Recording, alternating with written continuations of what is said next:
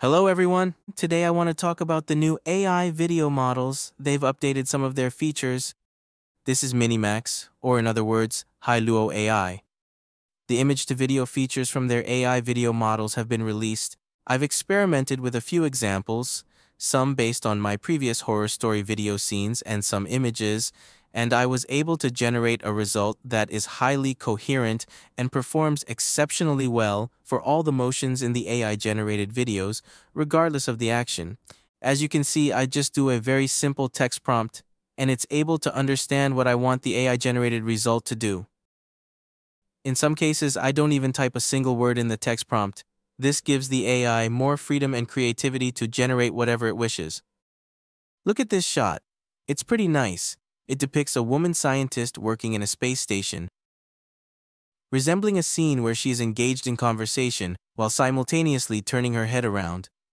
Even the head turning around, for example, in here, this part is turning the head around. From one point to another, the head is being rotated.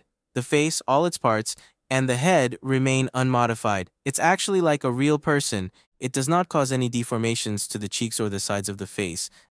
Additionally, the neck does not undergo any twisting or awkward movements, so their AI video models perform exceptionally well in image-to-video features.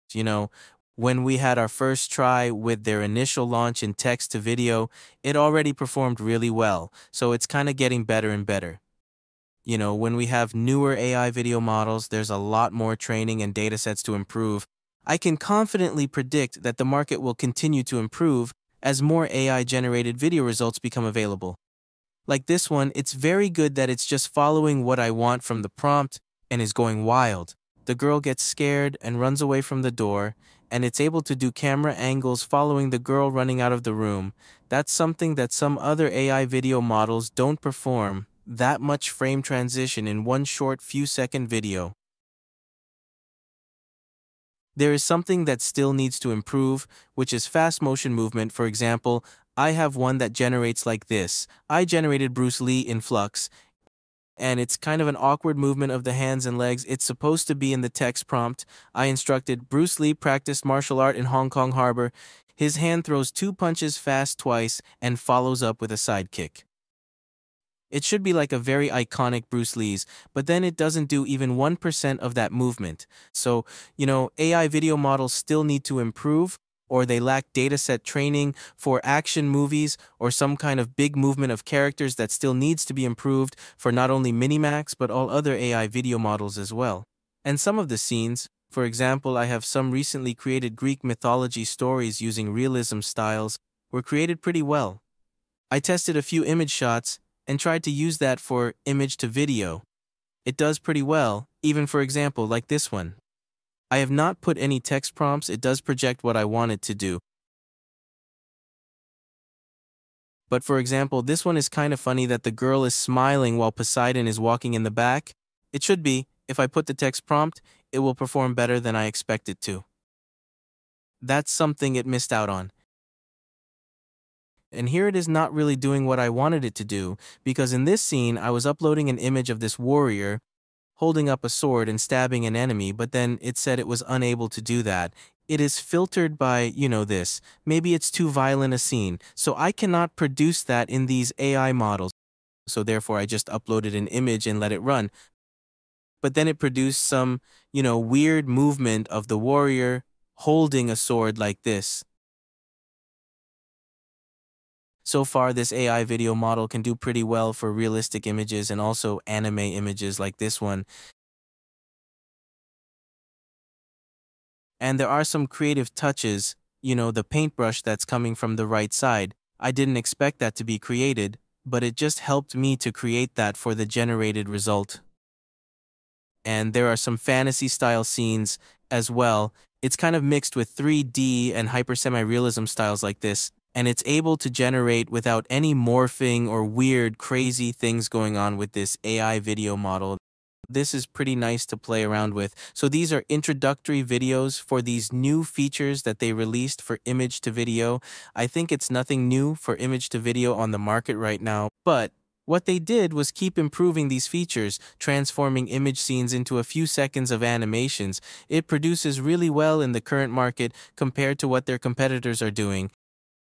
And there are some nice examples on Twitter or x.com, some wild stuff like this one, the transformer transforming from a car to a robot, or like these scenes, the woman chewing and blowing bubble gum, it should be, and then the flying butterfly, just stays there for half a second and transforms at the end to another position to fly in the air.